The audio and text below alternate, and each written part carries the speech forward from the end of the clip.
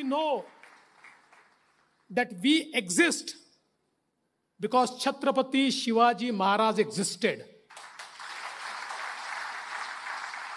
He was not a mere king, but he was a visionary. He was a brave, courageous, a person of valor, and to add to that, he was one of the most righteous kings ever existed on this earth.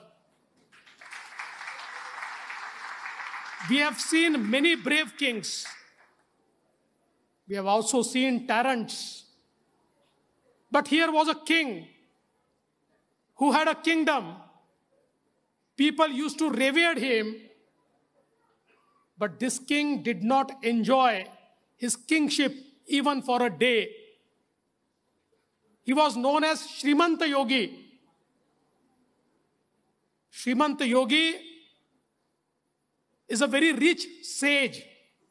He had everything at his disposal, but he used to say that this is not mine, it is of people, and I'm trustee of it, I'm protecting it on the behalf of people. I think his vision as a king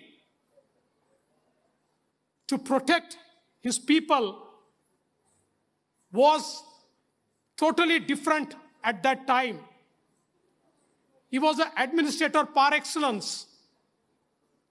His vision to protect the ecology is something which we need to learn today.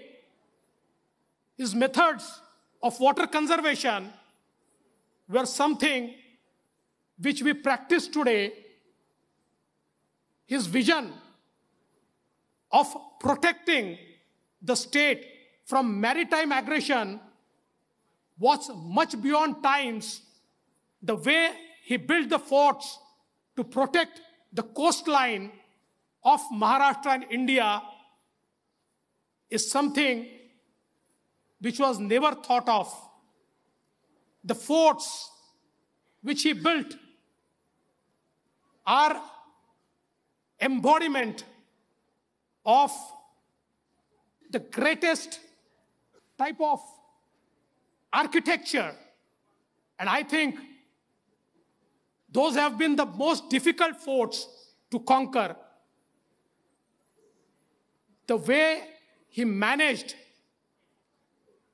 tax system, the way he managed law and order,